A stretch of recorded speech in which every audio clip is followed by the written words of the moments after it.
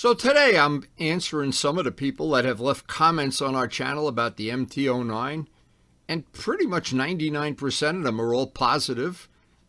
There's always somebody that's not happy, but you can bank on that no matter what you do, even if you give away free money. You can watch this in 4K if you want. Now, I think the MT09 has a split personality. It's the devil, you know, and it's the devil you get on a bike and you feel like you're 18 years old and you want to go become a hooligan instead of the refined citizen that you are. The MT09 can do that to you. But then there's people that think it's a great bike just to jump on and go for a ride. It's both. It really is.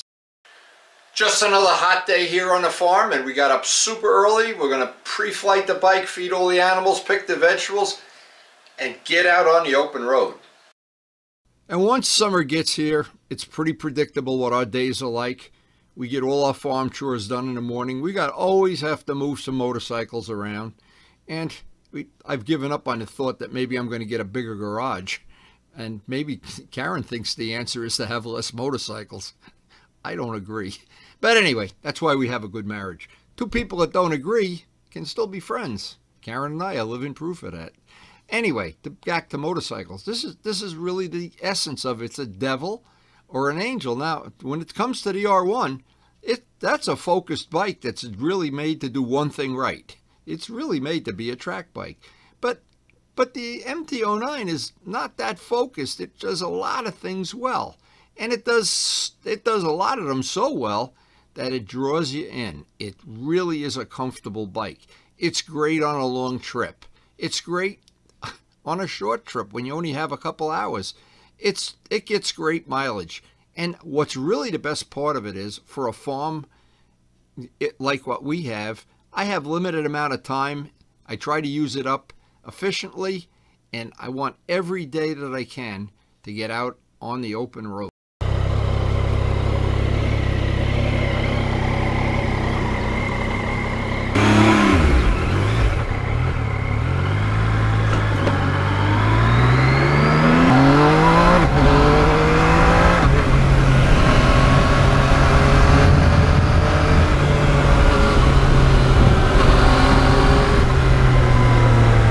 Now, in this devil and angel discussion that I'm having, this bike brings out the worst in me. I get on this bike and I start looking for an open space, an open road where there's no cars, no people, no baby carriages, no giraffes crossing the street. And I want to open that throttle.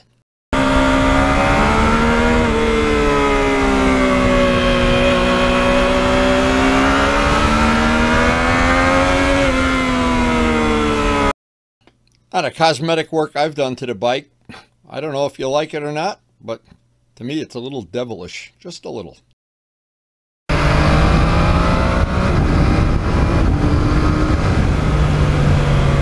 And my goal on every ride is to be riding as much of the ride as possible with nothing in the rearview mirror and nothing coming down the road toward me, and as many turns and curves in the road as possible.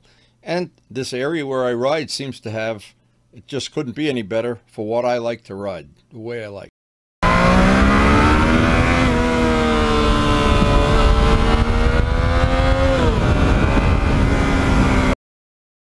To me, it seems the MT09 is the happiest when it's on twisty back roads. And even if they're a little slippery, it's got traction control. And the more turns in the road, the more off camber they are, the better.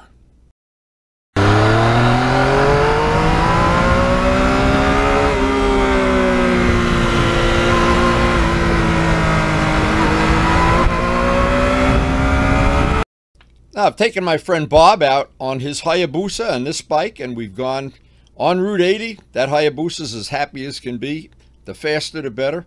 The MT09, he's kind of bored on Route 80.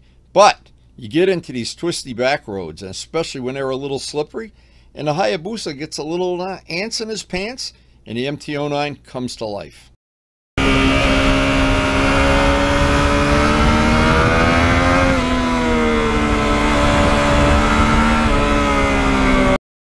And of course, it's really difficult for a motorcycle company to design a bike that does many things well. I think they did a great job with the MT09, making it a multi-purpose. You can see how slippery the road is here. All that crap winds up in the middle of the road every time it rains.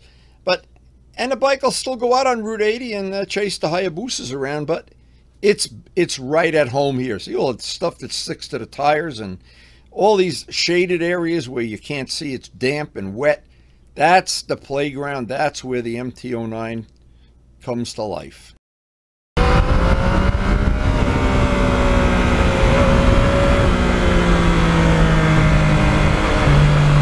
And if you want to turn the bike into an angel, it's very, very easy. You pick a spot where you want to go touring, and you just drive out there casually like you're riding on a touring bike. And that just seems to be like it does more than one thing well. And that's unusual in any motorcycle, multi-purposing.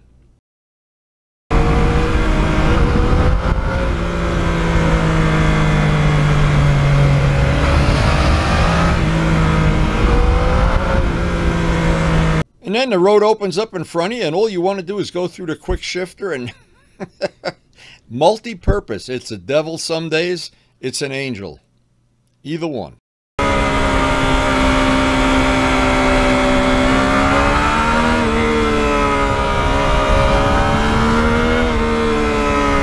I had somebody comment on the channel that they think the forks on the bike are too long.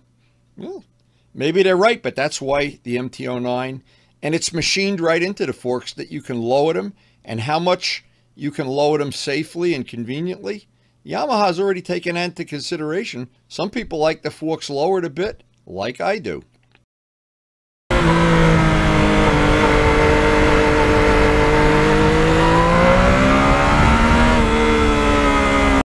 Sometimes I wish I was a salesman for Yamaha selling MT09s. The fact that they sell out every year is a testament too.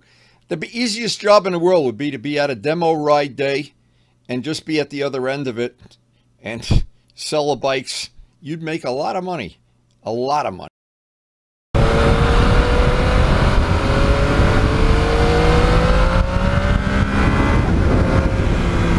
And that's always one of the ways I tell if a bike is really good or really worth having. One of those, I go to Motorcycle Mall, any big dealer, and if they don't have any in stock, they're sold out the minute they come in.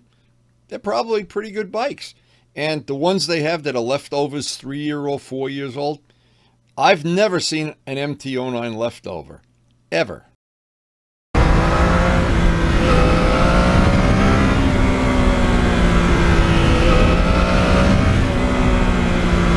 And I did hear a comment from somebody who had an MT09 and they test rode an MT07 and they liked the 7 better than the 9. Well, that's very possible.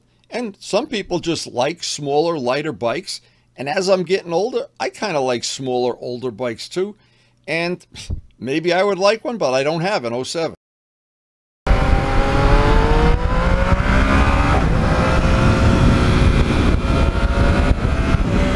And that's why I think it's a little bogus when somebody compares two motorcycles and then they say this is the better of the two.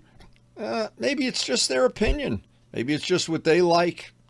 It's always a little hard to tell.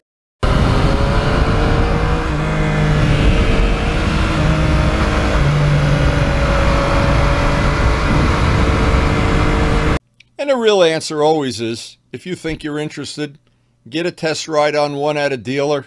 If there's none available, you got to go to another dealer. Maybe you got to drive around a little bit. I don't know. I had to go to South Jersey to get mine. They were sold out up here. And what I heard, they're pretty much sold out everywhere.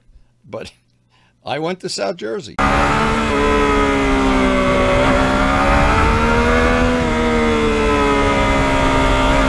I never regret for 1 minute the time I put into researching this out and spending the time getting it and then chasing it down. And Luciano driving me all the way down there to get the bike. It was worth it.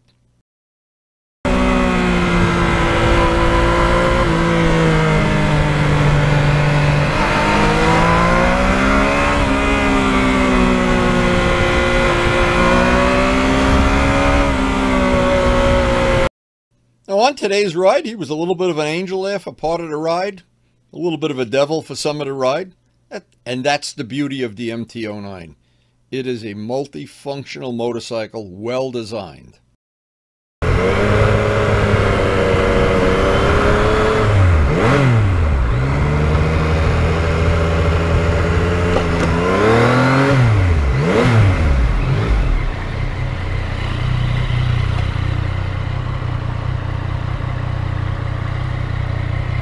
Well, we really took advantage of a nice early morning of what the last half of this ride. It was really hot. It's over 90 in the garage right now, and I imagine it's going to get even hotter.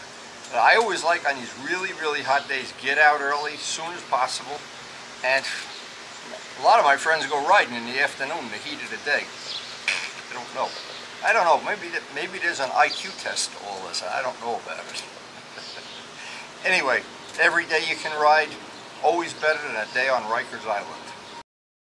So if you're new to our channel, we do restorations, we go on rides, we try to evaluate the equipment we have, old and new, historic and modern. We have gone to several track days, but we don't go to track days anymore. Plenty of people report on racing and things. We try to keep it information that you can use on your street bike to make it more fun to ride, maybe save a little money, maybe learn a little bit more about how to do some of the repairs. It's all about the passion for motorcycling.